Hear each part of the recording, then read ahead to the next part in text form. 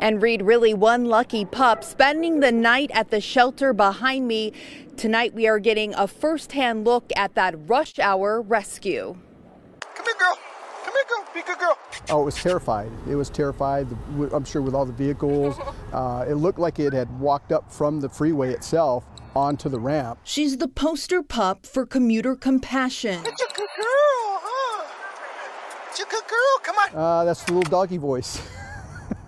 That's the little doggy rescue voice, you know, that we try to calm it down. Nevada Highway Patrol Trooper Chris French and strangers who risked their own lives stopping on Interstate 15 near Washington during rush hour. It's very sweet of him to do that. Crystal Graham narrating it all. Do you have any food? From inside her car.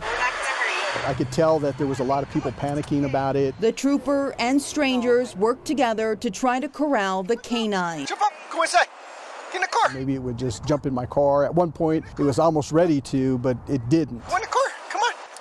Come on. The chase leads to a painful moment that you can't quite see, but you can hear.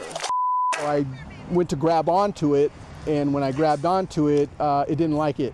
So it turned around and it bit me on my finger. It just nipped me a little bit. Did she get you? Yeah, but I can't feel it with the gloves on. Finally, Trooper French manages to get to the frightened pup. All right, stop. It's okay. Scooping her up off the freeway to safety. It's okay. It's okay. So the dog was taken here to the Animal Foundation. She is now in quarantine since she bit the trooper. The staff here at the shelter still looking for her owner. No luck as of yet.